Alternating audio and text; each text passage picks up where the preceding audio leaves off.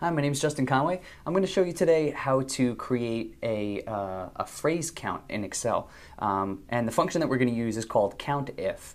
Very simple function. So the example that I've set up here, let's say we're a grocery store and we have a listing of different products and the company names. So here are the products in column A, and here are the company names. And we want to know how many different companies, or which companies, are listed under different products, several different products. So let's say we wanted to know if Best Grade put out both, milk and eggs or bread and eggs or whatever. We want to see if they're listed twice in this list, looking for a phrase.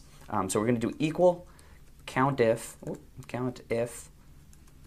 and open parenthesis, select the range now. So we can just select everything if we wanted to, and comma.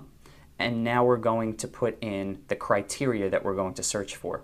So the criteria in this example, first you want to start with a quotation mark because it's going to be the exact phrase that we're searching for.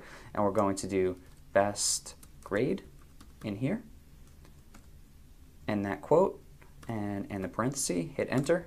And as you can see, it populated the value of 2. And if we look down the list, you can see best grades listed here under milk, is listed again here under eggs. So Excel figured out that that phrase, which is best grade, appeared twice in the range that we selected.